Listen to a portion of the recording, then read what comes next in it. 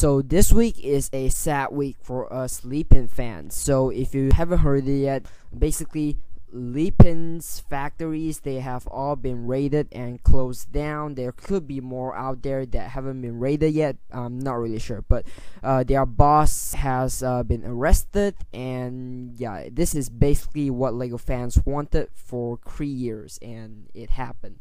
But they kind of had it coming because they are basically getting on LEGO's nerves, and yeah, LEGO is not happy. So in 2017, LEGO filed a lawsuit against Lepin, and last year it was revealed that LEGO has won the lawsuit. So that's that. So basically what happened is the Shanghai police announced on Weibo, which is basically the China's version of Facebook, and I'm not sure when, but yeah, they have announced that they have successfully raided the Lepin factories and have arrested their boss. And according to some sources, the investigation started on October of 2018, and the raids went down on the 23rd of April. So I'm not sure why the news spread was so slow. Maybe the Shanghai police only announced this very recently. So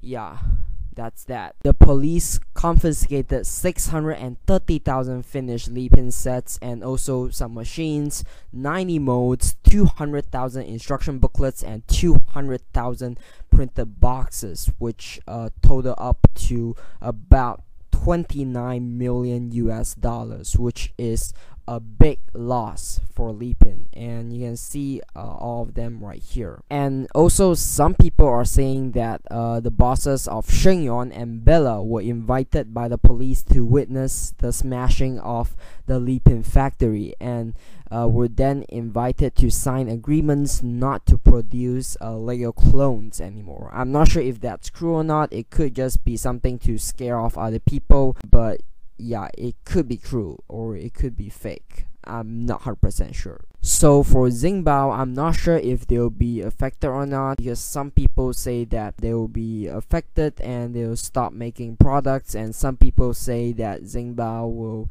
keep making products and focus on their own design and stuff like that. But I'm not really sure about that as well. And as for the survival of Lepin, it's kind of up in the air, but there's some people saying that Norgao will officially replace Lepin, and yeah, that's a lot to talk about, which yeah, I will cover that topic in another video, and also what will happen to the rest of the Lepin sets that have been left behind and they are still in the possession of individual sellers and stuff like that. So what are my thoughts on this? Well, I don't feel as sad as all the other people in the community do, because I'm sure that there'll probably be another brand in the future. They'll pop up and they'll clone LEGO sets, and yeah, they'll be just like Lepin, or maybe not. I could be wrong, but yeah, there'll still be other brands out there like Shenyang, Bella, or Lily, because they have not been targeted by LEGO, and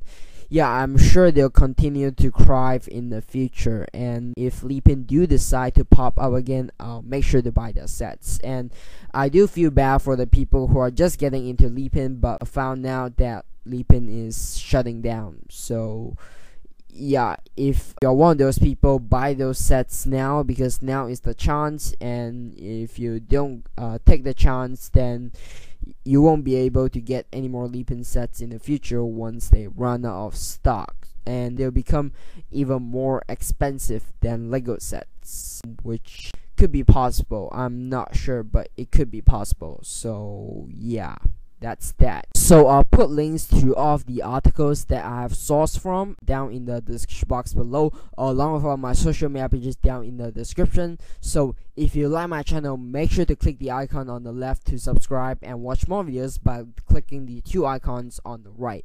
So that's pretty much it for this video. Thanks for watching, and I'll see you very soon.